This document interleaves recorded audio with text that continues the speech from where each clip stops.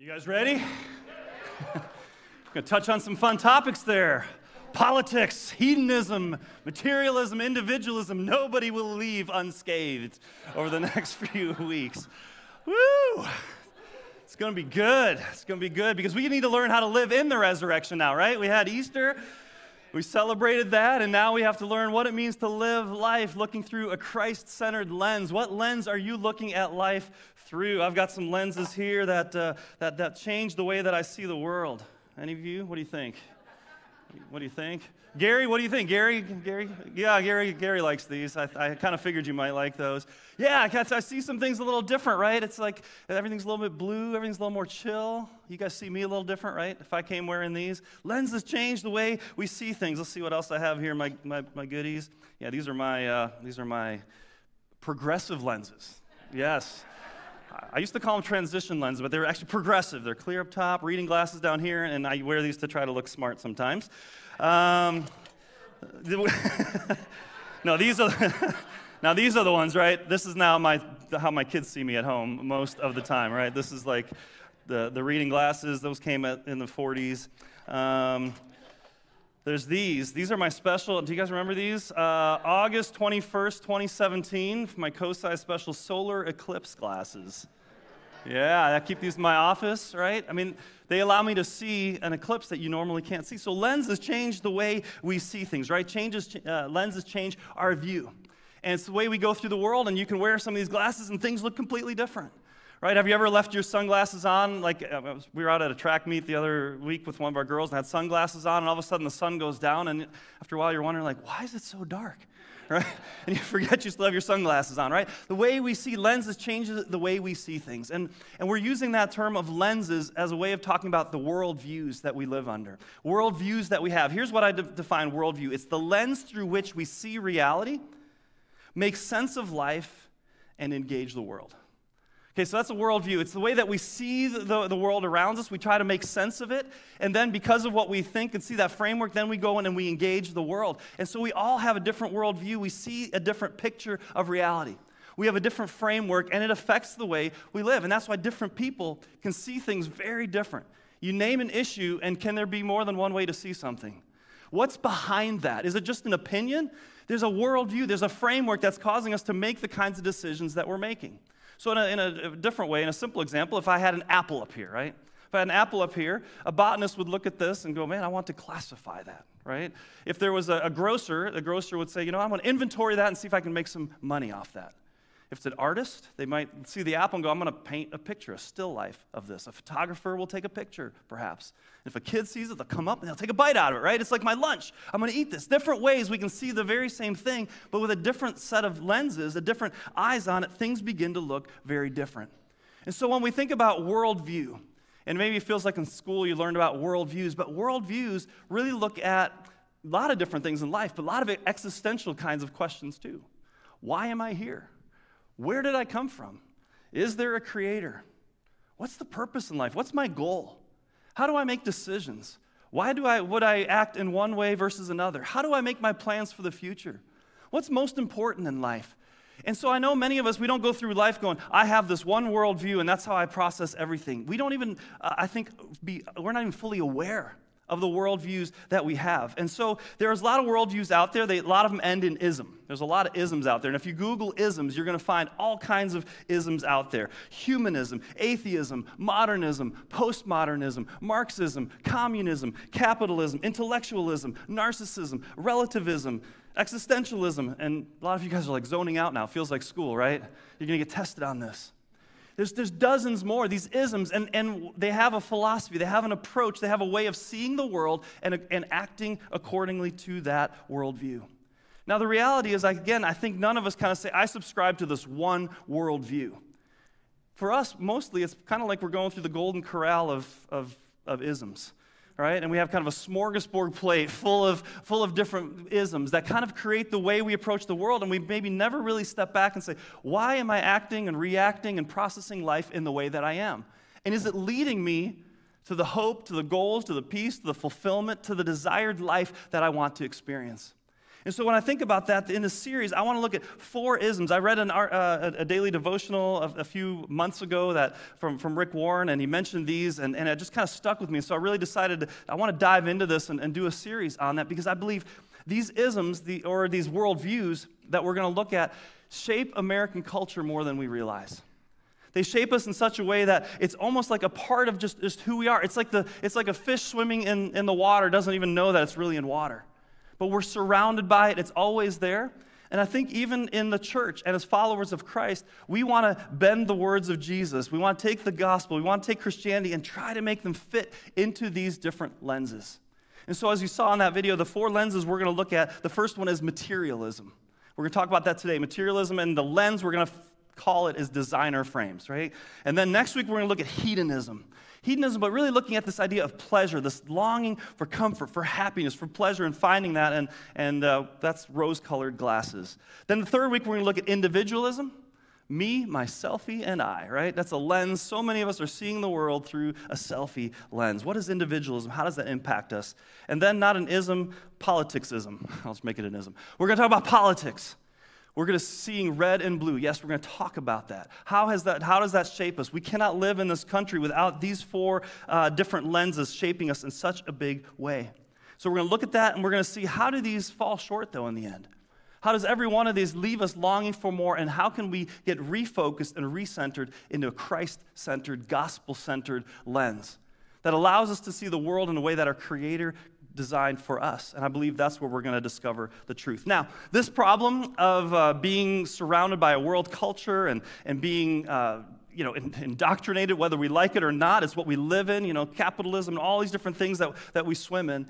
How do we step back, and how do we take a look at that? Well, this problem isn't new. It's not just new to us. It's actually as old as the Bible. It's as old as the early church. As a matter of fact, in the New Testament, we're going to look at the book of Colossians.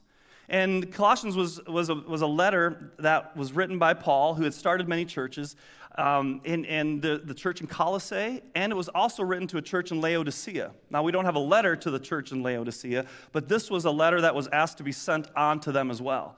And so he's addressing issues in these churches.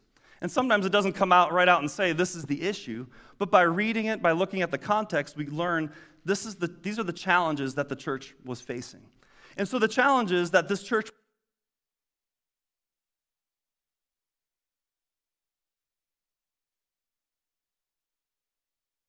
views, and trying to navigate, how do I live as a follower of Christ in this world? And some that were putting different religious regulations on top of them.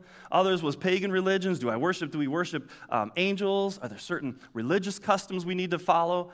And so into this context, Paul is writing to now help them say, let me reshape, in the words I'll use, your worldview.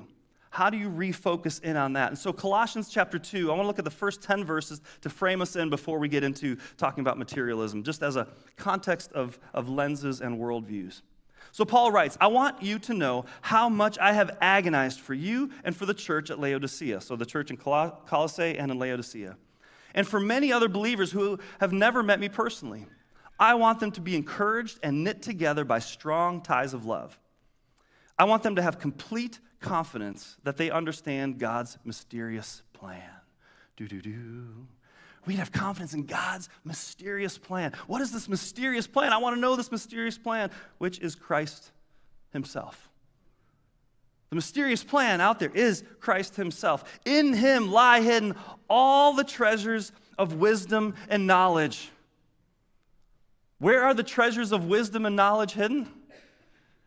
In the farthest outreach of space, at the depths of the sea, and science and technology. Now, there's things to unmine, but where is all of it contained? It's in the fullness and the richness of Christ.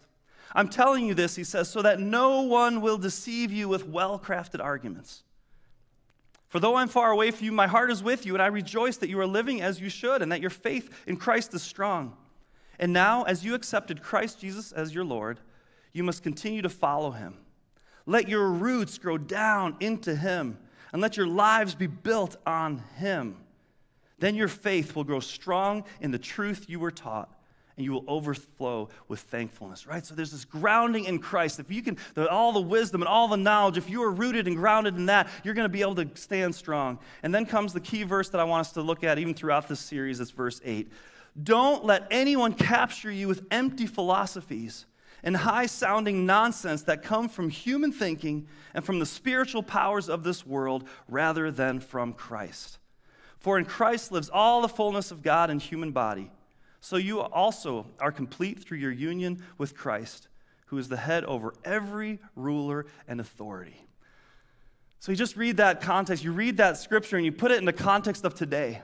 And you put it in the context of the worldviews that we're being influenced by, and you come back to that key verse. Doesn't it feel like we could just plaster that all over, maybe put it on our television, put it on our laptop, on our phone?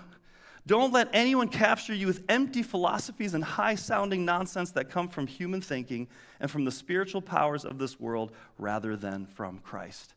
And so as we're going to look at these different lenses and worldviews, we want to see what is human thinking? Where are we getting off track, and how can we see what God's word has to say for us so we can be rooted and grounded in the truth? Let's pray, and then we'll jump into the first of these. Heavenly Father, thank you for these words written in the Bible so long ago that still apply to us today. Father, help us to see what's influencing us, what's maybe leading us astray, what we buy into and maybe aren't even aware of. God, over these next several weeks, give us a lens to see with your eyes, to see through the gospel, to see through your truth, and God, to cause us to live in a different way on your foundation. We open ourselves to hear your word. We pray in Jesus' name, amen. So we're going to start today looking at materialism, right? So in this context of a Christ-centered lens, a gospel-centered lens, what does the Bible say about this? Well, first of all, materialism, we're talking about, right, the designer lenses, right? If you look at different lenses, designer lenses kind of capture this idea of materialism. I have these glasses, one that are somewhat similar to sunglasses I got when I was in college. My sister was dating who is now my brother-in-law, Ken, and he was a lawyer at the time and was living his life and whatever and being a lawyer. And then he, for my birthday, he got me one of the coolest gifts ever. He got me Ray-Ban sunglasses as a college student. And they were kind of like this, except they actually said Ray-Ban on them because they were Ray-Bans, not like these that I got from Costco. By the way, you can get these at Costco. They got the little reader part down below, so you can be like driving and reading at the same time. You can get a two-pack. Okay, so these are not designer lenses. These are shiny, and then there's some matte ones as well. But I remember getting those Ray-Bans, and I had those Ray-Bans on, and I'm like thinking, all of a sudden, like same guy, same thing, put these glasses on, and all of a sudden it's like chest comes up, right? Walking a little prouder, feeling a little cooler, feeling like there's a little bit more, to me. And it's like, how does that happen? They're just blocking sun. But there's something about these designer frames. There's something about that makes you feel a certain way. And it's part of this culture that we're in. Like, you don't have enough. You need something more. There's something better. There's something more fashionable. You'll be viewed in a different way. And I'm as much swimming in the stream as anyone or in the culture around us that says newer, better. I like getting a new gadget, a new gizmo. When my car dies and I'm ready for something else, I like that next thing or that next house or next vacation. Those are things that we look forward to, things that we enjoy. But I ask, when we look at materialism and the definition of materialism is money matters most. Success is measured by wealth. So the materialism lens it's all about the money. How much of your time in your day, in your week, do you spend thinking about money?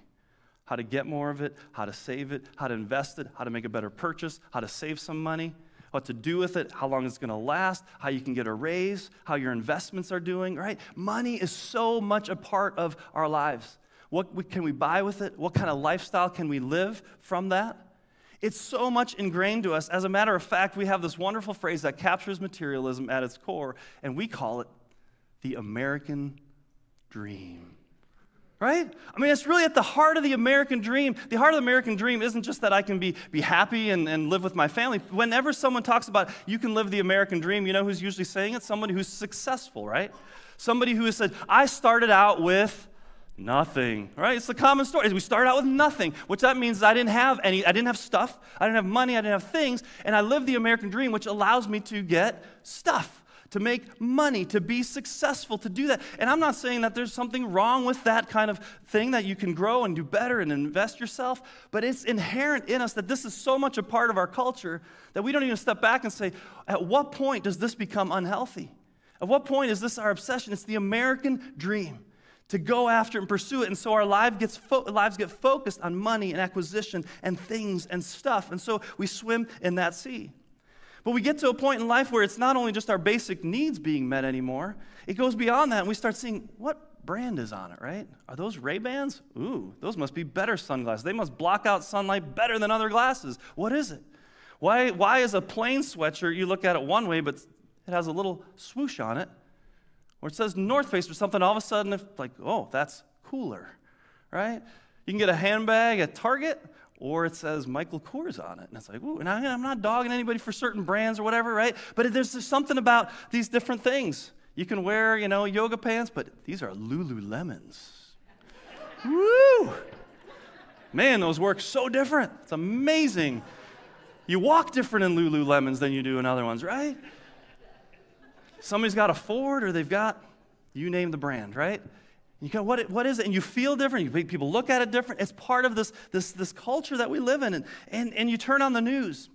You watch, what is the top news? It's all about the economy, right? Economy, inflation, stagflation, microchip shortage, supply chain issues. What is the return on investment? What are we doing with our natural resources? The war, yeah, that's bad, but how's it affecting our economy, right? How quickly it comes back to that, right? COVID is bad, but what's it doing to our economy? Economy, right? And we understand a country needs an economy. We want to be successful. We want to be able to live a good life. But again, the sea that we swim in, how do we separate ourselves from that and see it through a Christ-centered lens? Because our world and those powers that be and those that are in the economy that are trying to get us to be consumers, they understand how to get at us, right? 24/7 accessibility to us, right? Amazon Prime. Changed lives, hasn't it? Next day. You want something, you get it the next day. When we lived in Scottsdale, I don't know if we have it here in Columbus, Amazon Prime did 2-hour delivery for a lot of items. It's going to pop up at your door right there, right? Grubhub, Uber Eats, just instant satisfaction. We see over 5,000 ads a day on average. And if you step back and you go, come on, that can't be. But just start thinking about the ways in which we see little product placements and all kinds of things. We're constantly being marketed to and inundated with this information. Some things that I learned while reading a book recently that talks about just life and consumerism. I'll talk a little bit more later about it. But it talked about this, like those free food samples at, you get Costco typically and places like that. Who likes free food samples? Oh, yeah. Yeah, that was the worst part about COVID was, what? No free food samples, that's why I go here. And, I find it as a victory when I can sample something and don't buy it, right? Like, I got you, I got a free food and you didn't get any of my money, right? So I thought that was like, they're losing on me. And then I come to realize, why they do free food samples? Yeah, I'm sure they want you to buy that product, but you know what it is? When you start eating, it triggers your hunger response. And lo and behold, what's all around you? Food, right? So the hook, line, and sinker, right? They get us, right? We're buying more stuff. Have you ever heard of what's it called? A loss leader? Loss leader is an item, is a product that is discounted below, its retail price or well below even the cost, and it gets you in the store or it gets you to the website because they know once you buy something, you're more likely to buy something else. You ever wonder why malls are so confusing? If anyone else still goes to a mall, they're designed to keep you in the mall. To keep shopping, to not find your way out. Now, this is a new one for me. What's that? This was a new one to me. I always wondered, maybe you're like me, you wondered, why are outlet malls always so far outside of the city? I'm always thinking, it doesn't make sense. I would go there maybe more if it was closer. Why do they pick these spots so far out of cities everywhere for these outlet malls? Strategically. Because you're going to make a trip out of it. And when you go, you're going to go, I'm not just going for one thing. We're here now. We're going to go and walk all the stores, right? We're going to make that lap and see. Designed for us to consume, right? So, this is the sea. This is what we swim in. And so we have to step back and go, how do I view this differently? And what's going on? Why is this insatiable hunger in me there to consume, to have more, to feed that in me? I think we live under the weight of an entire closet full of nothing to wear, right? That's how we know we live in a materialistic culture. Nothing to wear, tons of clothes there, right? I'll put it this way. Our closets, basements, garages, and storage units are full, but our souls are empty. That's the problem with materialism. We fill up, we consume more and more and more, and we think we're getting somewhere. In the end, it leaves us empty. We need to escape this sea, swimming in the sea of consumerism. And it can feel impossible to escape or even imagine an alternative. But that's what we're going to look at today. In the next chapter in Colossians, chapter 3, verse 5, it says this: "Don't be greedy for the good things of this life, for that is idolatry." Something shifts over into greed. Greed when we must have. Now here's the thing, and I don't know anybody who walks around and goes, I'm greedy, I'm greedy. We don't see greed in the mirror. We don't understand, but there's a part of this, that longing, that desire to have, to consume, to want. And he ultimately says that becomes idolatry. It becomes the focus. It becomes an idol. We begin to worship at this God of consumerism, right? Of more and of acquiring. And so he's saying, don't let that become the point. Now, Jesus tells a story that we want to look at here in Luke chapter 12, and it actually begins with the context at verse 13. And so Jesus is approached as someone called from the crowd. It says in verse 12, "Teacher, please tell my brother to divide our father's estate with me." Now, in that time, the estate was always given to the oldest brother. If the parent passed away, the oldest son would get it. So the idea of dividing the estate was not something that happened. And so obviously this younger brother's like, it's not fair. My brother's getting all this stuff. I just want some things. I want to get mine. I want to have a portion of that. So he's asked him, tell my brother to divide it. Jesus replied, "Friend, who made me a judge over you to decide such things as this? As that?" Then he said, "Beware, guard against every kind of greed. Life is not measured by how much you own." Then he told them a story. A rich man had a fertile farm that produced fine crops. He said to himself, "What should I do? I don't have room for all my crops." Then he said, "I know, I'll tear down my barns and build bigger ones. Then I'll have room enough to store all my wheat and other goods. And I'll sit back and I'll say to myself, my friend," I like that he calls himself his friend, right? "My friend," maybe he's lonely, "you have enough stored away for years to come. Now take it easy, eat, drink, and be merry." Now we stop there and we go, this is the Middle Eastern dream right here, right? This is the American dream right here in the scripture. Like, this guy's doing it. I mean, this is what we go after. I mean, he's planting crops, he's working hard, he's making his way up, he's getting a harvest, he's building barns, they're too small, there's more. It's awesome. He gets to a point in life where he can buy the Winnebago, where he can roam the country, where he can retire to Florida or Arizona or with family. He can travel the world, eat, drink, and be merry. It's in the Bible. This is awesome. Jesus, you got it. The next verse. Dun, dun, dun. "But God said to him," now we see from a different perspective, right? A different lens, God's lens. "You fool. You will die this very night. Then who will get everything you worked for?" Yes, Jesus said, a person is a fool to store up earthly wealth but not have a rich relationship with God. I want to look at three things that Jesus said here that help us with this Christ-centered lens to see it a little differently. The first thing he said before he told the story, when he was talking to the brother, he said, guard against every kind of greed. Guard against every kind of greed. Guard against it. Be careful with it. That hunger, that thing inside of you that is wanting more and desiring for more, that drives us to accumulate. What is it that's in there? What is it that you're looking for? Is it security? If I just had this, then I can have it. Is it comfort? What is it that's driving you? Is it acceptance? If I look a certain way, have a certain thing, live in a certain neighborhood, is that what's going to happen? See, in our culture, this is so much a part of how we medicate ourselves, we actually call it retail therapy. Right? You've heard that phrase, retail therapy? It's more as a joke, right? But the idea is just that when we feel down, when we're bad, just go to Amazon Prime, get something in the mail, and that little dopamine hit you get when your package is on the front step. Woo! Open that up, something new. It feels good. Life is better when you get a package, when you buy something, right? And there's a hunger there. It's talking about something inside of us, and we're settling for a Twinkie instead of something more that's going to satisfy us. And so we have to look at that. That accumulation, right, will never lead you there. It'll just be temporary feelings. You can't save or shop your way to peace and fulfillment. So we need a cure to greed. The cure to greed is contentment, gratitude, and generosity. Contentment, gratitude, and generosity. Those two things don't seem to be compatible with these three things with materialism, right? You don't think of somebody who's materialistic as someone who's content, who's grateful, right? Who can just be generous. Hebrews 13:5 says, "Don't love money. Be satisfied with what you have. For God has said, I will never fail you. I will never abandon you." The interesting connection, right? Don't love money because what do we have instead? Jesus. I will never leave you. I will be with you. I will not abandon you. So I want you to practice these phrases with me as we practice some contentment and gratitude, okay? So say these with me as we see them here on the screen together. Okay, the first one, say it with me. I don't need anything. I'm good. Some of you, that's all you need to walk away with the sermon today, right? You just walk away with this phrase, I don't need anything, I'm good. Now, my kids hate this when it comes to Christmas and my birthday because, when I say, I don't need anything, I'm good, it's like, but Dad, we have to buy you something, right? No, I don't need anything, I'm good. That's a wonderful phrase. All right, this next phrase. I'm happy with what I have.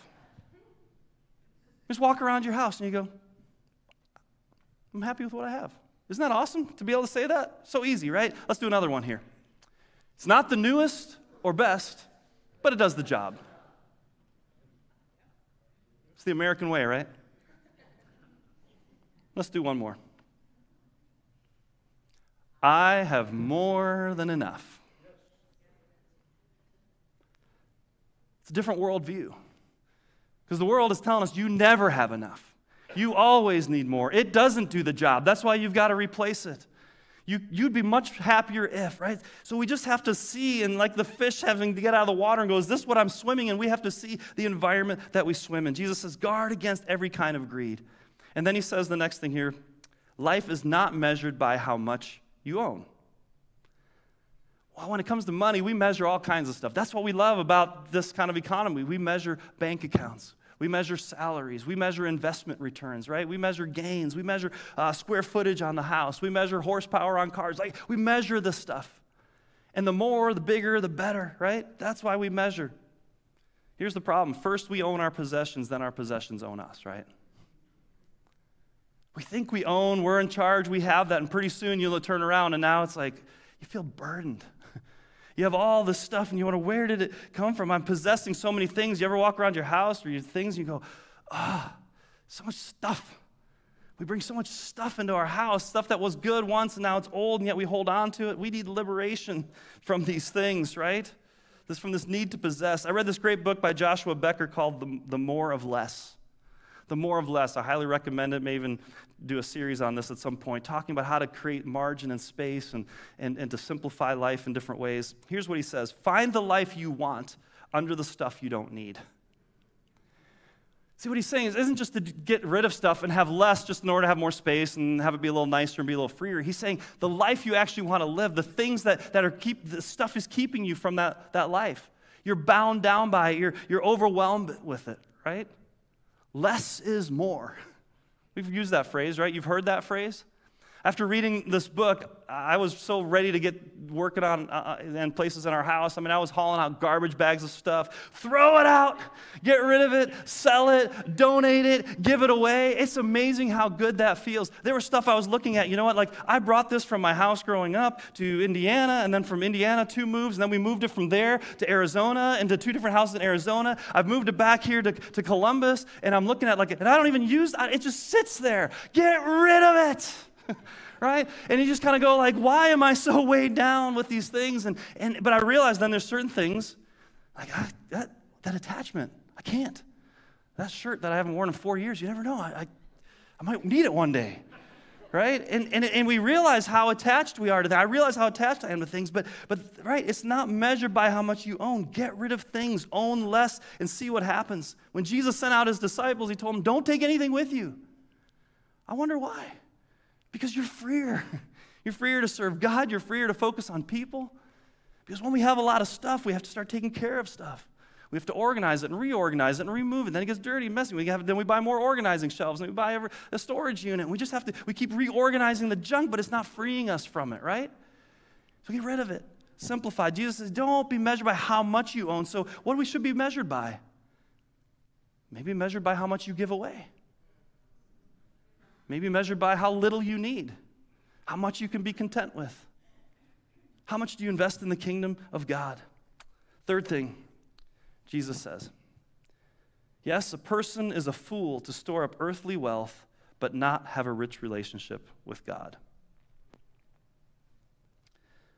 Now, he's not necessarily saying here you can't have earthly wealth. Earthly wealth and people of means have done some amazing things and do amazing things in this world, in our church, in our community, when their heart is in the right place, when they have a rich relationship with God. It's amazing that you can build spaceships to reach outer space. You can build the largest companies. You can have the most success and yet be considered wise by the world and amazing, and God would simply look back and go, you fool. You don't have a rich relationship with God. The one thing that you can be rich in, the one thing you can't buy, you don't have. And I'm willing to give it to you. Have a rich relationship with God. Where's that hunger, that desire? What's it for? What are you rich in?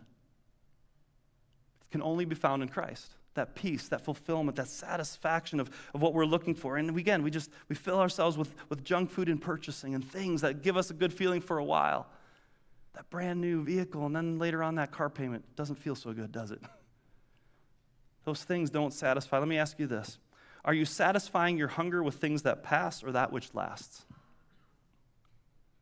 Because at the bottom of this is a hunger. There's something in our worldview that says, like, if I have more, if I accumulate, if I get these things, have more zeros, if I can get to this place, then I'll be satisfied. That's a hunger. Are you satisfied in things that pass or the things that last? The things that last, you know what? They're not things, right? It's people, it's relationships, but it's a relationship with Christ that ultimately is going to give us that satisfaction. Jesus said in Matthew 5:6 on the Sermon on the Mount, he said, blessed are those who hunger and thirst for righteousness, for they will be filled. It's where are you putting that hunger? Where is that hunger and thirst? Is it more for the next accumulation, the next paycheck, the next investment, the next return? Where is that hunger? So when you take off these designer frames and look through the lens of materialism and just ask ourselves these questions, is my money and stuff bringing me greater fulfillment and peace or not? Is my money and stuff leading me closer or farther from God? Because I think we have to look at that lens and ask ourselves that question and put on a new lens. Again, money, stuff, things aren't bad. I'm not here to dog those things. It's a perspective. It's about having your relationship with God in the right place, seeing your things through a way that God can use that in a way for the kingdom and for others. Some of these are blessings and gifts to enjoy. You say, thank you, God, gratitude. But let me give you 3 simple action steps, or not so simple, but maybe you pick one of these as your next step. Practice contentment and gratitude. Right? You want to break greed? Practice contentment and gratitude. And I really should have added generosity on that, like I said earlier. Just give or walk around your house and use one of those phrases this week. Pick one phrase and say it over and over every day. I'm good. I've got everything I need. I have more than enough. I'm happy with what I got. It does the job. And see what happens there. Second, simplify. Free yourself from your things. Maybe some of you need to go on like a tear in your house and you'll feel some freedom this week, getting rid of all that stuff. 3, pursue a rich relationship with God, the most important, because that's where life is found. So I think as we look at and we live and we swim in this culture, how can we, as followers of Christ, as those on the journey, as those seeking to follow Christ, show something different to the world? When everyone around is consumerism, the next thing, why do you have this peace? Why do you not seem to care about some of your things so much? I remember back when I was 18, and we were in Germany, and my cousin had a Porsche 911. It was new at the time. It was awesome. We were at a family reunion, and it was like, sometimes people with really nice cars, it's like, don't touch, I'll take you for a ride. You know what he did? He said, here, guys, to the cousins. There were a bunch of us cousins. He's like, here you go, have fun. That's a good cousin, isn't it? I'm 18 years old in Germany on the Autobahn. A little crazy, right? We drove it crazy till we were out of gas. We came back, said it's out of gas, and he gave us money and said, here, fill it up. And he was blessed with means. But you know what he said? He said, God provided for me. It's just metal. It's just rubber and plastic and whatnot. It's fun. Enjoy it. Have fun. Didn't have a hold on him. And I think that's a beautiful place to be, when even if you have means, that the stuff doesn't have a hold on you. And so we want to live in a way that says, I've got something more. I found something deeper. I found it in Christ. And so we want to walk away from here not just looking at our stuff differently, but really pursuing a rich relationship with Jesus. Let's pray. Heavenly Father, man, we are so much enveloped in the stream of materialism and consumerism and capitalism. And Lord, there's something great about the gifting you've given us, the ability to bring value to this world, to have influence, to grow in responsibility, to earn money, to make money, to even gain wealth. And Lord, we see your gift in your hand in that. But Father, help us not to lose our perspective. Help us not just to see through a certain lens, but that sees this stuff for us and for our peace and fulfillment. But God, that we need to find that in you. Help us this week, God, to loosen our grip on things, on stuff, on zeros at the end of bank accounts or paychecks. And Father, help us to leverage what you've given us for the kingdom and to have a relationship with you. May we stand out in a different way because we understand what it means to be centered in you, to find our hope and fulfillment in you. We love you, Lord, and we honor you. In Jesus' name we pray. Amen.